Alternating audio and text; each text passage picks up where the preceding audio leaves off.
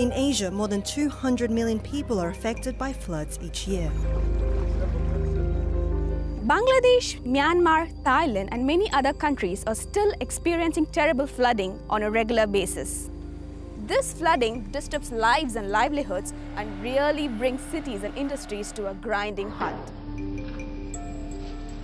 The region also commonly experiences droughts, particularly when monsoons fail. As our climate changes, these events are happening more regularly, and those with the fewest resources frequently must bear the brunt. After a major drought or flood event, it may take many years for the lives of the communities to get back to normal. Flooding is a global phenomenon, but across the developing world, affordable technologies that could mitigate its impacts are still needed.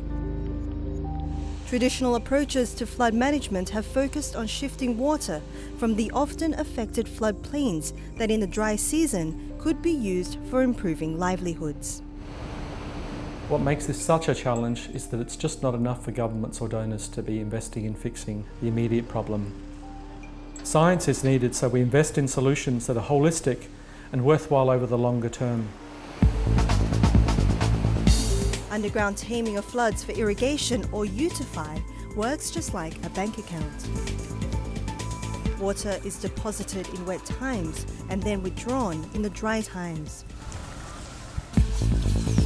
During the dry season, water resources are often stretched. Farmers draw upon whatever supplies are available, usually from wells, to irrigate their crops. While cities and industry also extract the water they need.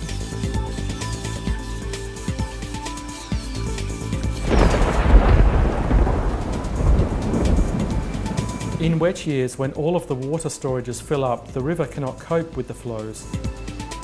Water spills over the banks and floodplains get inundated.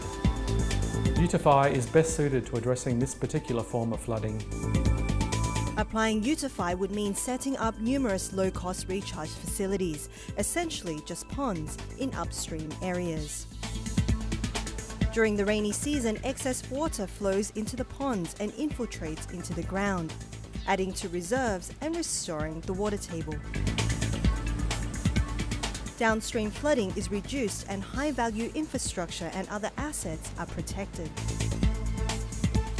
During the dry season, the water stored below ground is easily retrieved, using pumps to boost irrigation and livestock production.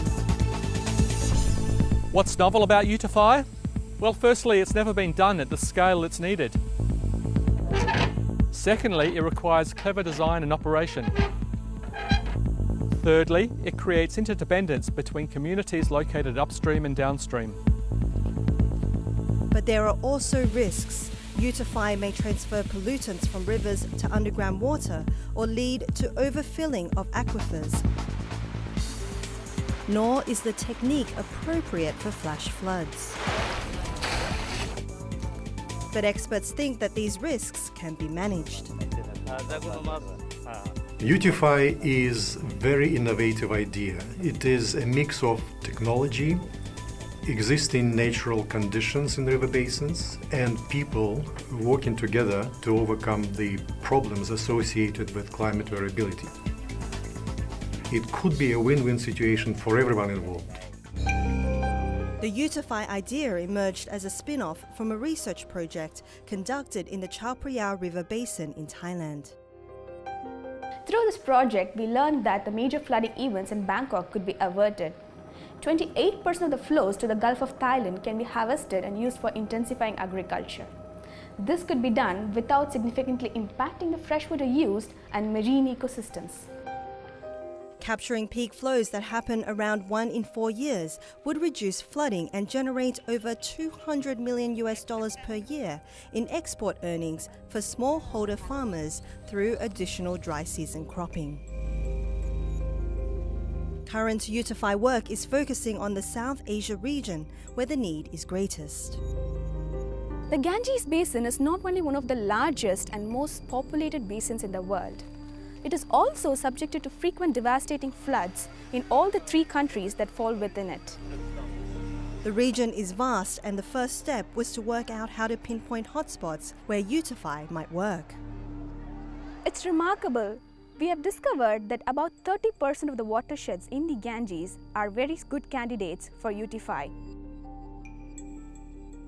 This could be a very effective way to start to control some of these disastrous floods.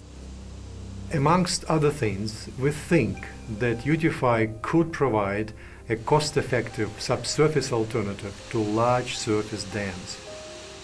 It all sounds promising, but to get UTFI up and running, more testing in the field is needed. We are starting to understand where it could work and how it could work, under which conditions. We're starting to understand the costs and benefits of it and the trade-offs of it. Now what we need is the engagement of decision makers and investors.